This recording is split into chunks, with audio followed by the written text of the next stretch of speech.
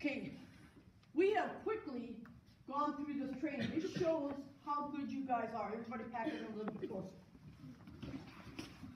Right in front of you. Right in front. Now, here's the thing. Whether you realize it or not, each of you was meant to be here today. You were meant to be here. Whether you realize it or not, you were born to be umpires. Because you are that good. Now, I'm going to tell you a secret that a lot of people don't know.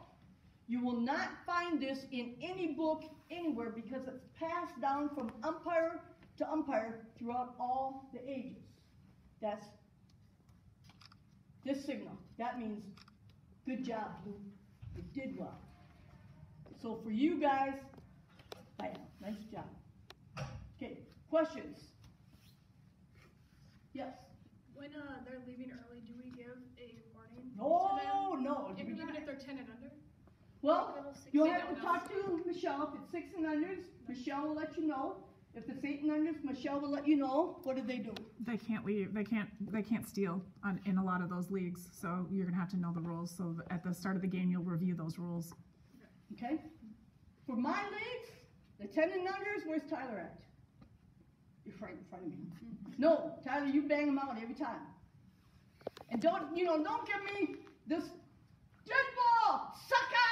You there for me. No, we're not gonna do any of that. Okay?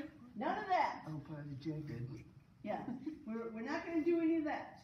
Because the point of the ball game for the 10 and unders is for the girls what? To have what? Fun. Have fun. Okay? So we're going to work with them, but just like, they get 3 strikes before they're out, that's part of the rule. If they get 4 balls, what do? They get to what? Walk. They get to walk to first base. And in the 10 and unders, it's going to be a lot of ball, walk to first base. The next one, ball, walk to first base. So realize that even me, postseason NCAA softball, I'm in there, I'm practicing my stuff. With this 10 and under, even if it's ball. Because that pitcher out there, this game is important to her. It's important to her family. It's important to the girls that are out there, to the girls that are batting. 5 years from now, nobody's going to care who won or lost, but they're going to remember the game.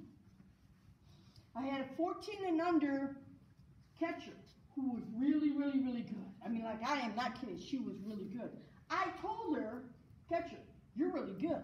You could play college softball right now at age 14. And I asked her, are her parents here? Yep, they're right over there. After the game was over, I went over and told her parents the same thing. How do you think that ride home in the car went? Good. Not a pride. Years later, I had this coach come down. I was working with 2 umpire system. Years later, I had a coach come off the first base side and talk to me. She said, hey, Blue, do you remember me? I said, no, coach, I made a lot of people. She said, when I was 14, you told me I could play college ball. I said, did you? She said, yes, I played at St. Cloud State. So no matter what you do, we get a lot of opportunity to influence these girls. We want to tell them, good job. If the catcher's freaking horrible, what positive thing can we say to them? You're working really what? Hard. You're working really hard for me, catcher. Good job. Your knees are all getting banged up. You get hit right in the thigh right here, but oh man, that really hurts. But she feels proud because she's working what? Hard. Really hard, yes. Okay, we have some closing things.